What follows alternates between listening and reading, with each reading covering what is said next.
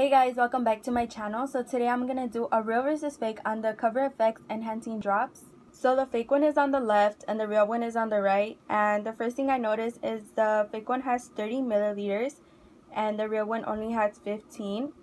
The back of the boxes is where the directions are, and they both have the same directions.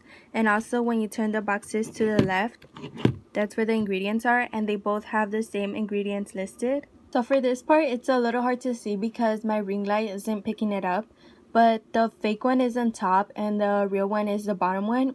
And as you can see, the fake one has a gray barcode and the real one has a white one. And also all the lettering is the same, but the crazy thing is that the barcodes have the same number, and also they have the same lot number, so there's no difference in that.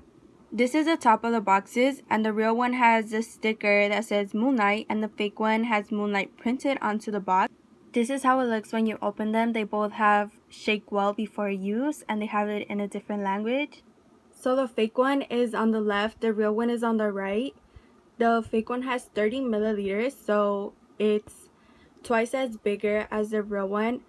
And I checked on the Cover FX website, and the biggest size of these droppers is 15 milliliters, so anything bigger than that is fake. The bottom is only a lot number, which is 6L2 the fake one doesn't have one.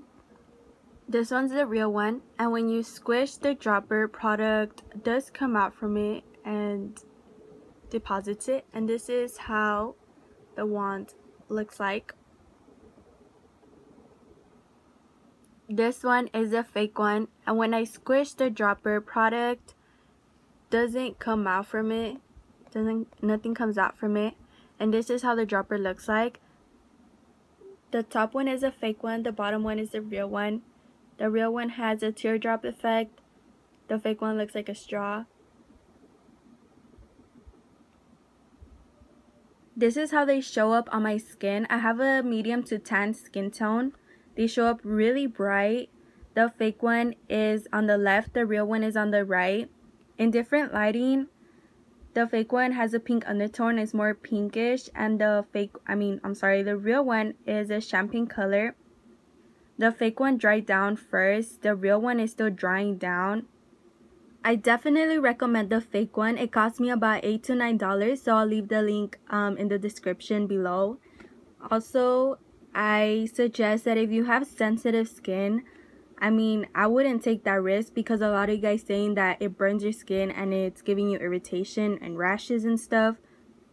So I would just splurge on the real one. But if you don't have sensitive skin, I don't, and it feels nice. It dries down faster than the real one. The real one is already cracked, the fake one isn't, so definitely recommend that one. And yeah, thank you guys so much for watching, and I'll see you guys in my next video. Bye.